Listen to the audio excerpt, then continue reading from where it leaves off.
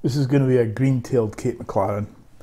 I'm using a competition hook. It's a competition-based fly. The green tail was the competition part. And I'm using a Sprite wet competition hook, barbless size 10 wet fly hook. I've got in black thread well behind the eye, so there's space for a head hackle, taking it back to tail. The tail is Glow Bright 11 or 12. I'm actually using both.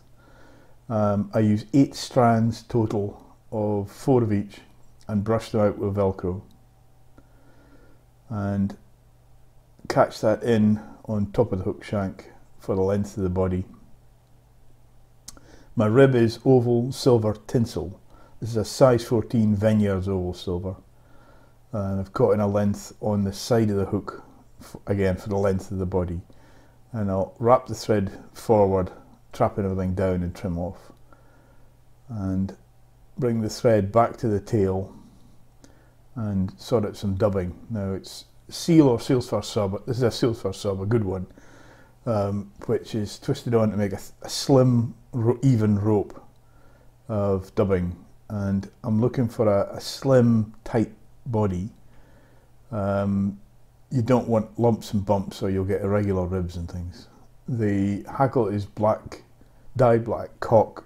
I'm using a dyed black Chinese cock neck hackle. Wrapped it back to the tail in open turns, and then I wrapped the rib forwards in open turns, even open turns to the thread, and tie it down. Everything's trimmed away. The tail is cut to length, the hackle is trimmed, and the rib is trimmed off. And tie in a brown cock hackle. It's a red game cock hackle, actually, neck hackle again, which is tied in with a tip, and then I'm folding everything back as I go and wrapping it forward towards the eye.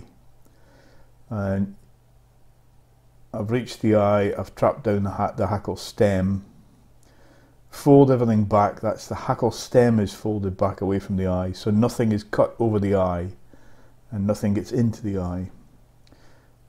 Trim off the waist hackle once the head's formed, and whip finish. That secures everything. Cut away the thread and varnish the head, and that's the fly done.